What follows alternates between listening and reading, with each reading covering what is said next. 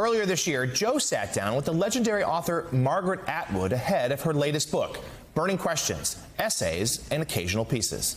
Their wide-ranging conversation was conducted before a leaked initial draft majority opinion published by Politico that would overturn Roe v. Wade. Atwood addressed that bombshell in a piece for The Atlantic entitled, "I Invented Gilead. The Supreme Court is Making It Real. I thought I was writing fiction in The Handmaid's Tale." Joe spoke with Margaret about a number of issues, from the war in Ukraine to the influence of the far right on society. Here now is that conversation.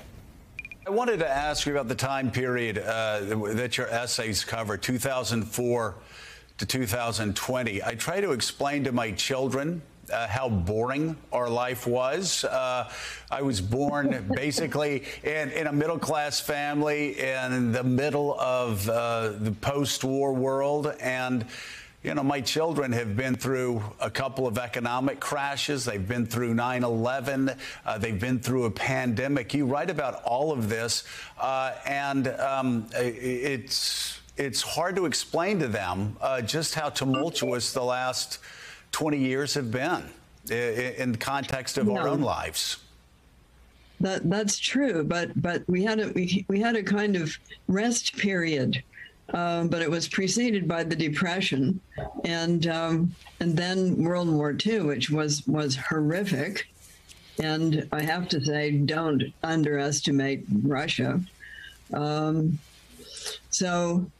then we had the 50s, which was boom time, and we invented a lot of vaccines, because before that period, there were all these diseases that just ripped through, and quarantine was normal.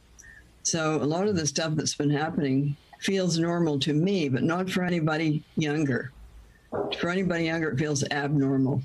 Like, what has happened? Somebody said when Trump got elected, a young person said, "This is the worst thing that's ever happened." And I said, well, no, it's not. It can get much worse. Yeah, there are one of the things that was so disorienting to me, and you write about it being disorienting to you, about us walking through this strange land of post-truth. And I've been struck since the Russian invasion of Ukraine began, how perhaps there has been a return to some basic standards of truth in the West, in the United States, across Europe, and places like Hungary. I agree, and we're seeing an uptick for liberal democracy again.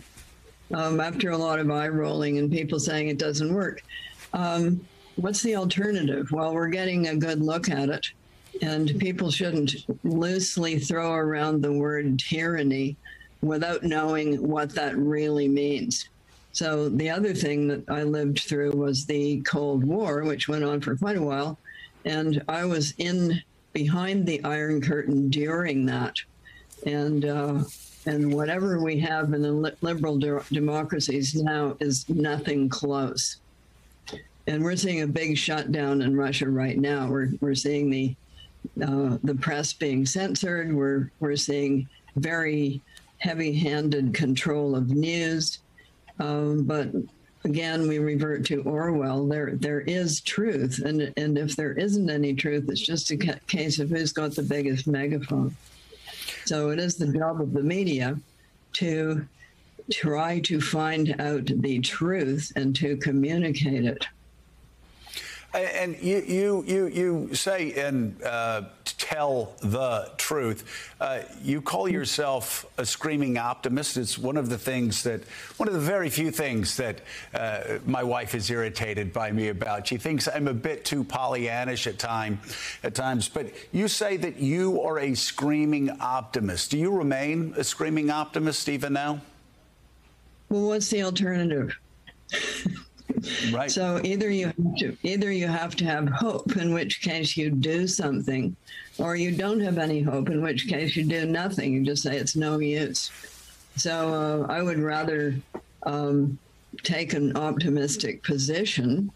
You also have to be realistic. You have to look at what you're actually dealing with.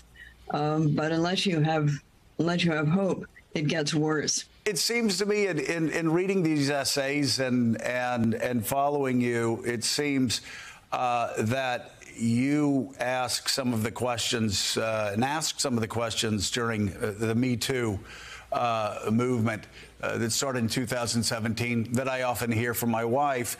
You asked the question, why have accountability and transparency been framed as antithetical to women's rights? And it was Mika has asked the question before, since when did due process and the search for truth become something that we women should be fearful of? Explain that. Yeah, well, we should not be. And as I've been saying, truth is now having an uptick.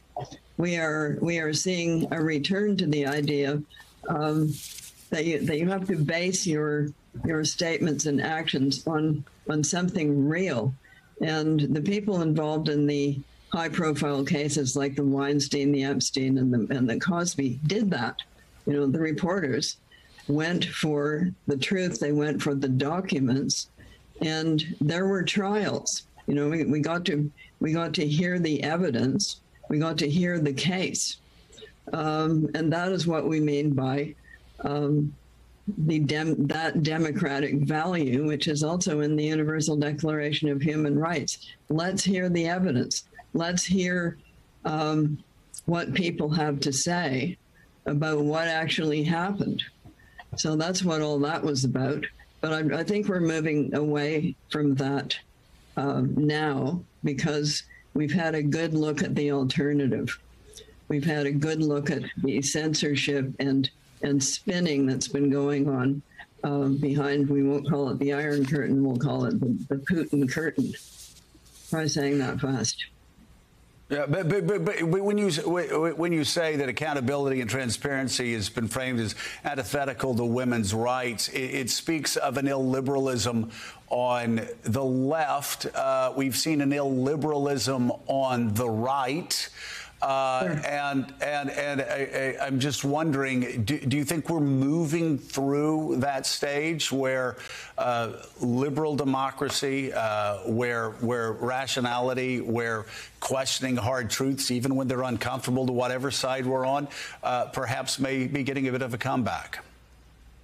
I certainly hope so. I see America drawing together at least around the Ukraine issue.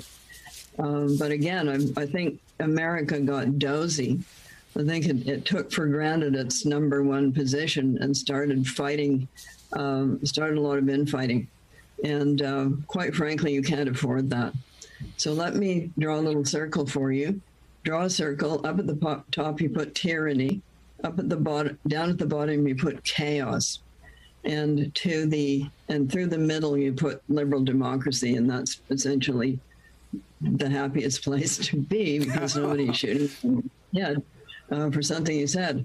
So then you put some arrows going up, both on the left and the right, towards tyranny, and you put some arrows going down on the left and the right towards chaos. And all of those are demonstrable from history. So where you want to be is hold the middle. Unfortunately, the middle is the place where both sides shoot at you. One of your speeches that are reprinted in this collection of essays was "We Hang by a Thread." It was a speech you gave on October 19th, 2016. It was 20 days before the election of Donald Trump. And you said during this campaign, we've seen an outpouring of misogyny not seen since the witchcraft trials of the 17th century. And I am curious because, we're all asked this question so often. How are we doing? How's America doing? And my question to you is, 5-6 years after you gave that speech, are we still hanging by that thread? Have we come out on the other side in some ways better than you expected, or are we still hanging by that thread? I would not say that we have come out of it in shining form. And I'm looking at some of the laws that are being passed in various states there. I'm thinking of Florida just recently. I'm thinking of Texas.